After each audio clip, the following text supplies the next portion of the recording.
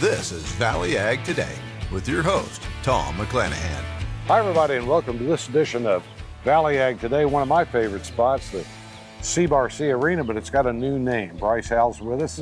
Tell us about the change here and what's coming up. So since 2011, we've been known as Cowpokes Expo Center. Carl and Cindy Harlan, actually Terre Haute natives, own the place, but we just entered into a pretty exciting agreement with Cowpokes Working Western out of Anderson, Indiana. They built a permanent storefront here, so they had a storefront in Anderson.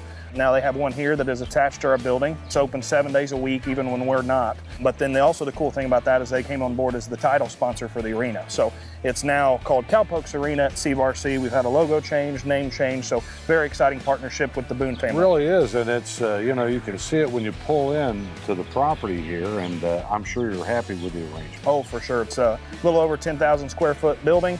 Have plenty of anything you want, from horse-related stuff, clothing, cowboy hats, work boots, work clothes, just kind of everything. But yeah, 10,000 square foot, huge store, beautiful. They did a great job with it. And of course, there will be events that we're going to talk about later here at the Cowpokes Arena. So it's a good time to come over to Cloverdale and see the changes here at the Cowpokes Arena at Cowpokes. Thanks a lot for watching.